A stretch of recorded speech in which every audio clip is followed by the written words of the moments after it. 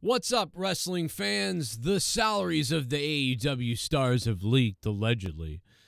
Let's go over the ones that we know about, because this may or may not be true. We don't know how true it is, to be honest. CM Punk's $5 million, we know that that's probably true. Jon Moxley's $5 million, we know that's true.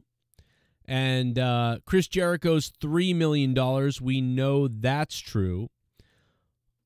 Omega, $3 million, I guess that's true. I thought maybe he was getting $2 or $3 million. We thought that. So, and the reason why Omega is getting so much is because he's like a founder of the company. You know what I mean? That sort of thing.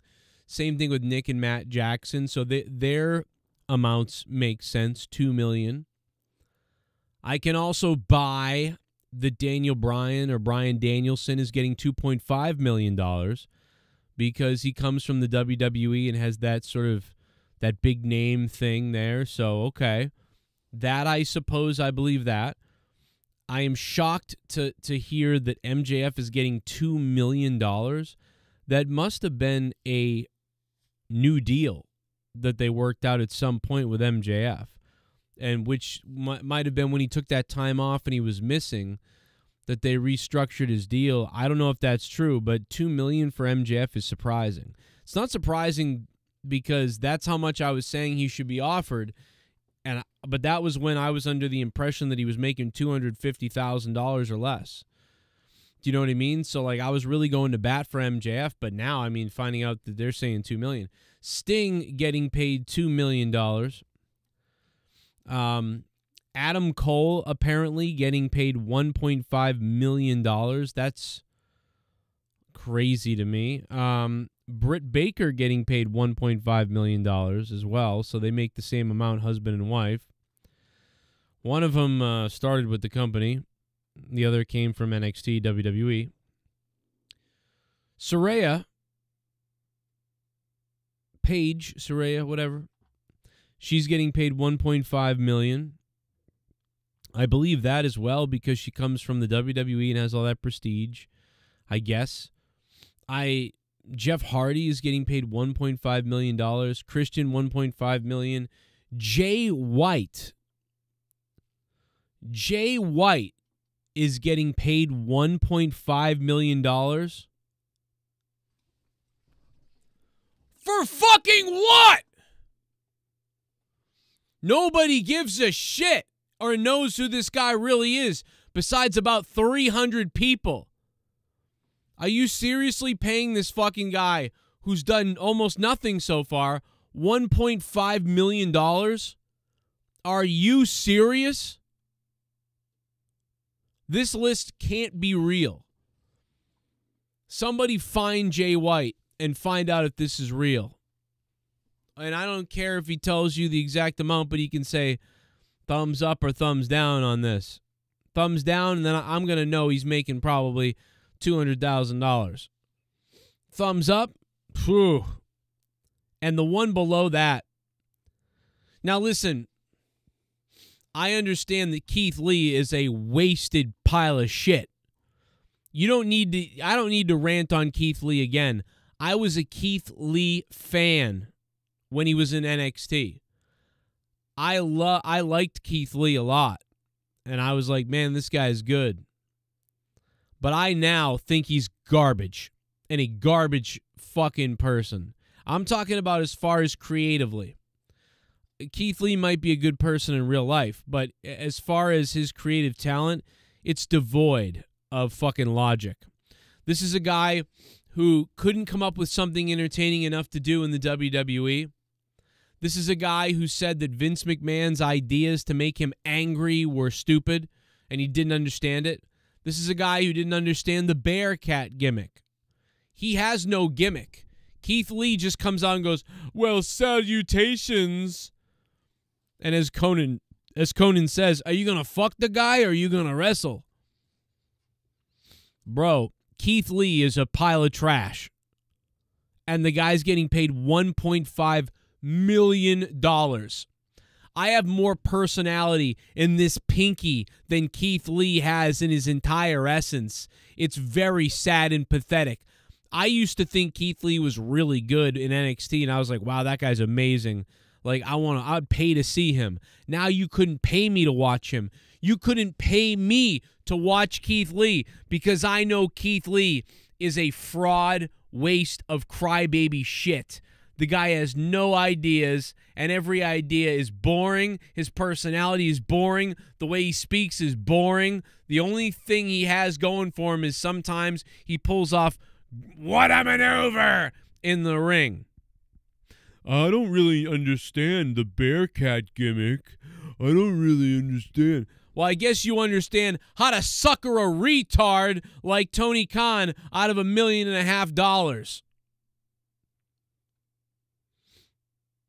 And maybe I'm just mad. Man, I am so mad that I didn't get into AEW as a commentator or a voice or a whatever because, boy, for $1.5 million, Keith Lee is a waste of fucking space.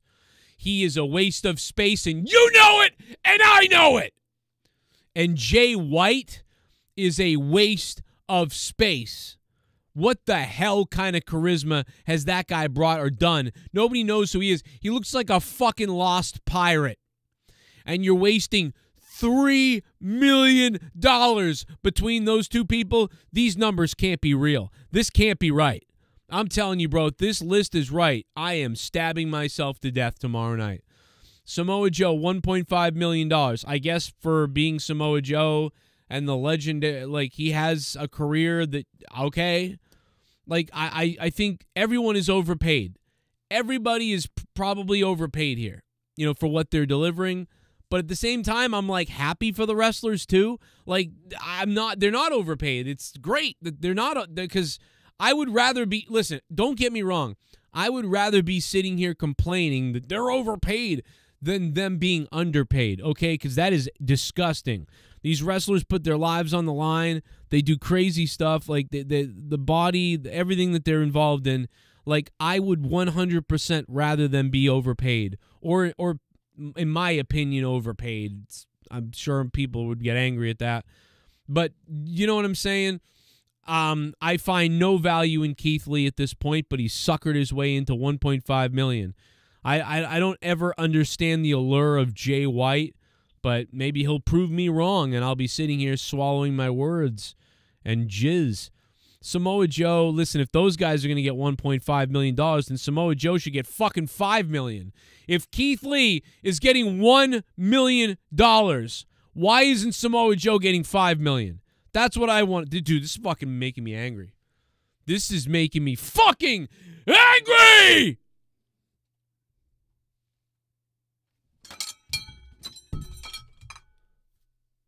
Fucking throw my dinner plates on the floor and fucking... This is the fucking money they're fucking making. Like, are you serious? I don't have advertisements, guys. I have no advertisements right now, really. At least I don't have to plug any right now. So the only thing I can say to do right now is if you like my videos in this video, leave a super thanks down below with your opinions. We're not done with this list. This list continues. If you're brand new to the channel, hit the sub button, hit the like button. Don't miss my daily videos. Or, you know, be a pussy and don't sub. I don't know. Whatever you want. Whatever happens. But leave me a super thanks down below. I'll pin it to the top of this comment section if you do. Miro getting paid $1 million. Now, I don't blame Miro. I think they don't know what they're doing with him. They don't know what he's worth. They don't know what to do with him. He just sits at home and makes $1 million. Okay.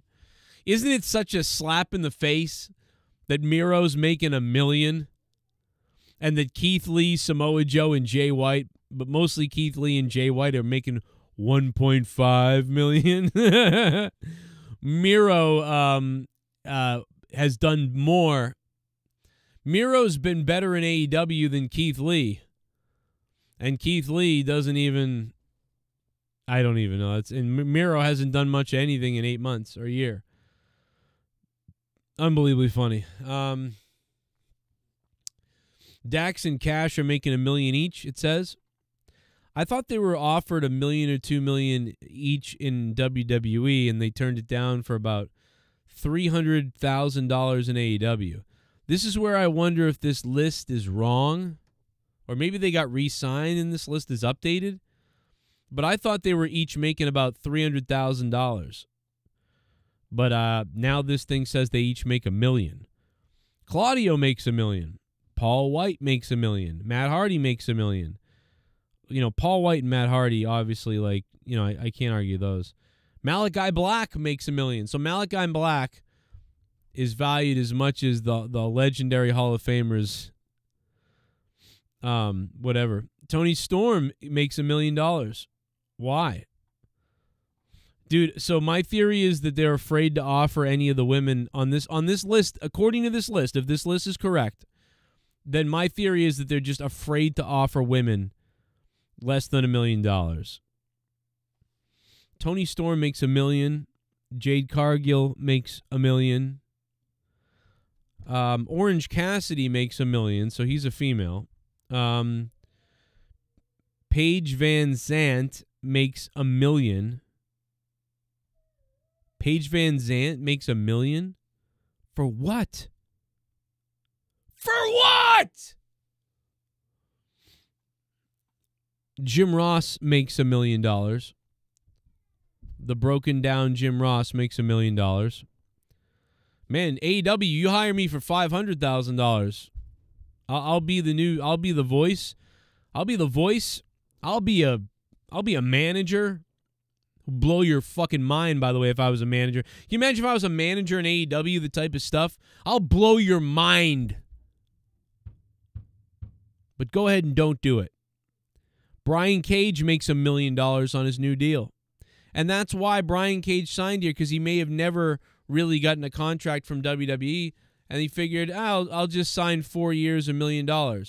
Whatever. You know, that's the most money. Because the alternative is Brian Cage, you know, either fails or doesn't do anything in WWE for a year or two, or he just goes back to the indies wrestling small little places and making, you know, $30,000, $40,000 a year. But now he can securely become a millionaire. You know what I mean? Like, he's probably got, you know, 50,000. He probably, you know, I don't know how much money he has in the bank. I don't know what Brian Cage could have in the bank. But let's say Brian Cage had anywhere from, you know, $20,000 to $100,000 in his bank account. You know, he's sitting there thinking, you know, this is the rest of my life will be kind of like having a little chunk in the bank maybe, but I'll have to work a regular job. He has to go get a job as a realtor or as a cook or something. I don't know what he would do. And then work wrestling on the side, make $20,000, you know, and then he'd be me, making like, you know, whatever he makes a year, $50,000, $60,000, $70,000 a year, struggling, you know, doing the middle class, lower middle class thing, whatever it is.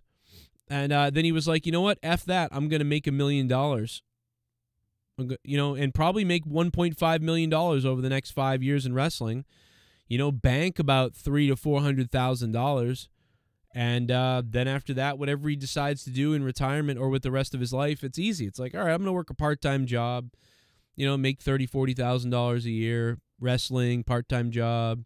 And I've got that, you know, $500,000 in the bank. I'm good. Life's fine. I'm good.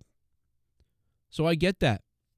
So there you have it. There's the alleged leaked salaries. I mean, we know CM Punk's is right. Moxley's right. Omega's right. Jericho's right. Danielson's right. Jackson, Nick Jackson, Matt Jackson, they're right. Not sure about MJF. Sting is probably right. And then we went through, I mean, half of these we can almost verify. We can verify for sure. Almost half of these. We know they're right. So, hey, man, I guess this is accurate. I mean, Tony Storm's going to make millions of dollars a month on her friggin' OnlyFans or whatever it is. I mean, so this is like peanuts to her at this point. But there it is, man. There's the alleged contract statuses of all the wrestlers. Are you surprised by this? Boy, there's a lot of people who missed out on a lot of money if this list is true, who could have gone to AEW. People on the independent scene right now who are living off peanuts still are like, damn, I missed this. By whatever reason they missed it. You know what I mean? Talking about guys like Nick Aldis, who's a pussy and blocked me on Twitter for whatever reason we don't know. Hey, Nick Aldis, are you getting paid this in NWA? How about that, Nick? Your wife makes more than you do. Anyway, here's some other videos popping up on the screen that you might have missed, so watch and continue to watch my channel. This is the Joe Cronin Show, and I want you to leave me comments down below because I can't wait to read these fucking things.